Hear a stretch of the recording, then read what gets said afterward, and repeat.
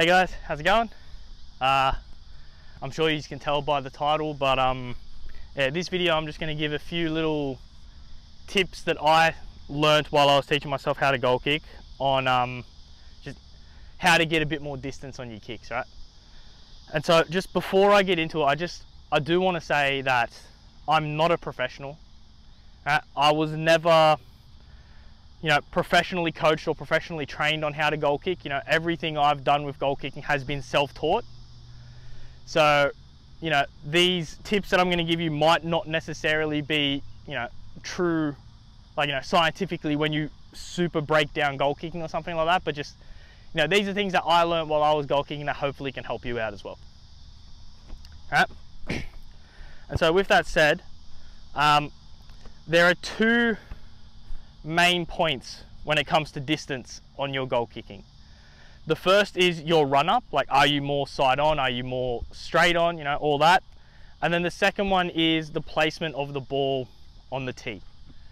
And so hopefully you guys can see this. I'll take some photos when I get home anyways, like to explain this a bit better for you guys, but hopefully you can see it here as well.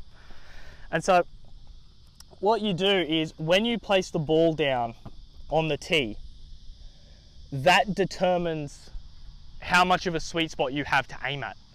So for example, if I have the ball a bit flatter, right? So if I have the ball set like that where it's a bit more flat, it's a bit more flat towards the ground, it's not more up and down. Right? What that does is this whole area around here, like pretty much all the way from the B on the ball all the way around, that whole section now becomes a sweet spot. Right, because the softer part of the ball, you can make solid contact with it with your foot when you're running in to kick it. All right, so that whole area becomes a sweet spot. All right, and then similarly, if you aim the ball higher up, all right, so if you place the ball higher up like that, if it'll stay, yep, there you go. All right, the sweet spot now becomes a lot smaller, all right, because you're going to run the risk of actually, if I can get it to stay, hold on, sorry. Yeah. So if you aim it a bit higher up, the sweet spot now actually becomes much smaller because you're going to run the risk of actually hitting the tee a bit more in your run-up depending on your run-up. Right? So it all depends. Right? So for me personally, I like to have the ball a bit flatter because with my run-up, when I run in, when I make contact, I'm making contact here. Like I like making contact on this section of the ball right here, this like side panel.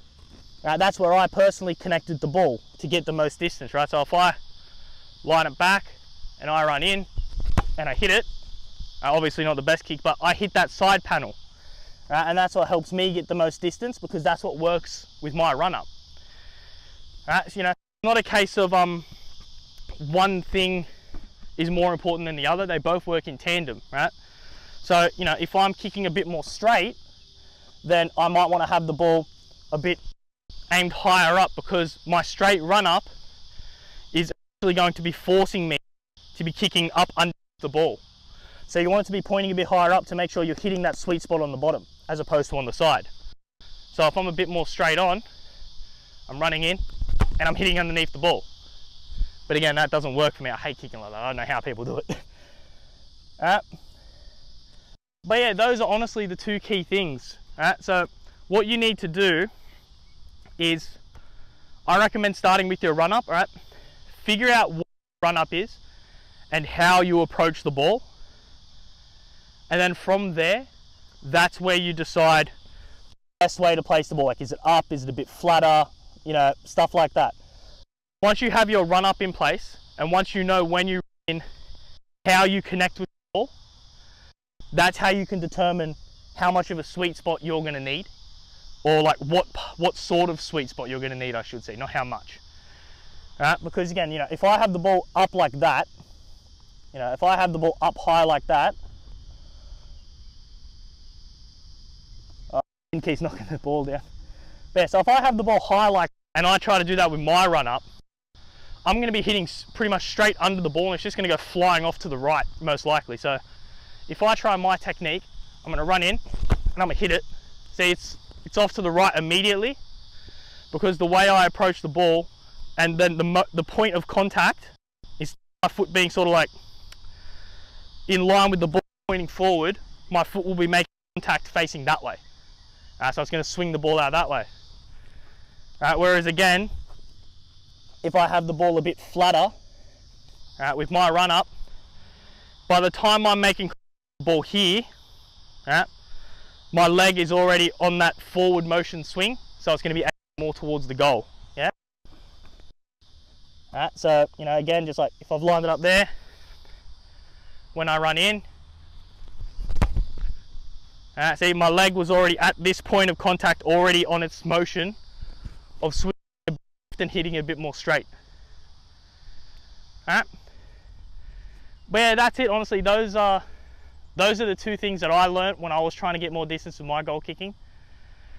You know, so just like, understand your run up and understand at what point in your swing you're connecting with the ball. Like, you're connecting with the ball with your leg, like, you know, sort of closer and a bit more straight on, then aim the ball a bit higher.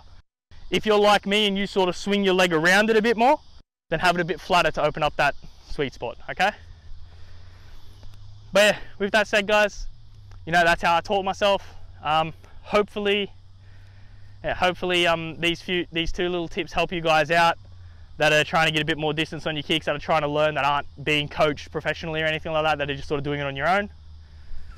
And yeah, hopefully they help you out. Yeah, that's it. So, yeah, take it easy, guys. Have a good one.